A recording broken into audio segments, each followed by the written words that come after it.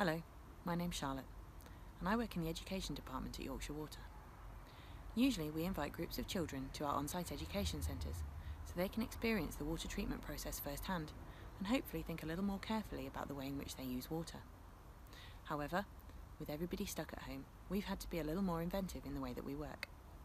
So with huge thanks to our colleague John Haley for his footage, we're really pleased to be able to invite you on a virtual tour of our Acomb Landing Water Treatment Works in York. We hope you enjoy it. Each day, Yorkshire Water produces around 1,250 million litres of clean water for use in homes and industry. Around 45% of our raw water comes from reservoirs in the Pennines, like this one.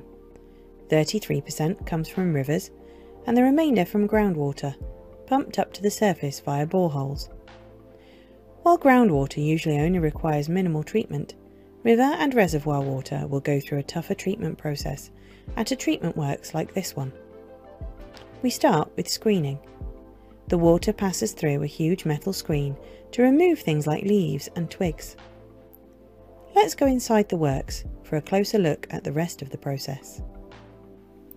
When water arrives at the works, the first process it will go through is called flocculation. Chemicals are added at the flash mixers to act like a magnet for smaller impurities like dirt, natural colour and bacteria. The chemicals form a sort of jelly called flock. The flock then has to be removed from the water. To do this, air is bubbled through the tanks to make the flock float to the surface to form a blanket which can be removed. Much like the bubbles in this fizzy water stick to these raisins and carry them to the surface. This process is called dissolved air flotation, or DAF for short.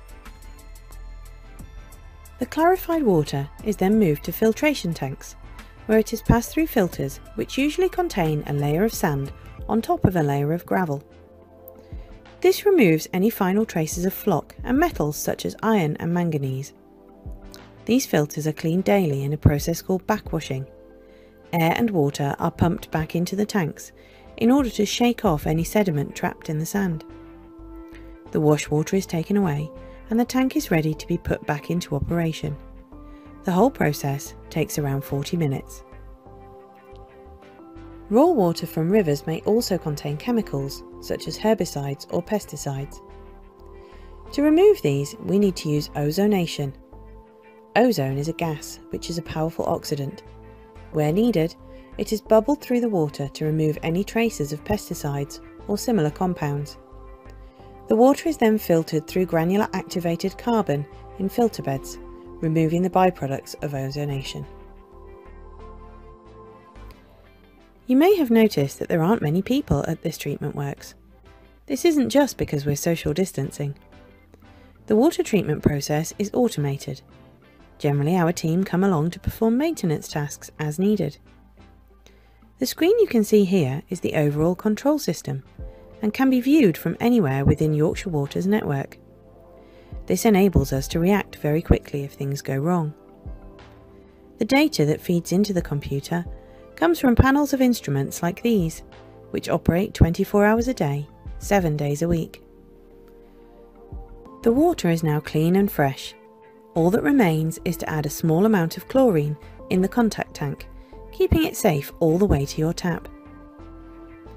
The clean water is stored for up to 12 hours in large service reservoirs, so there is always plenty ready when our customers need it.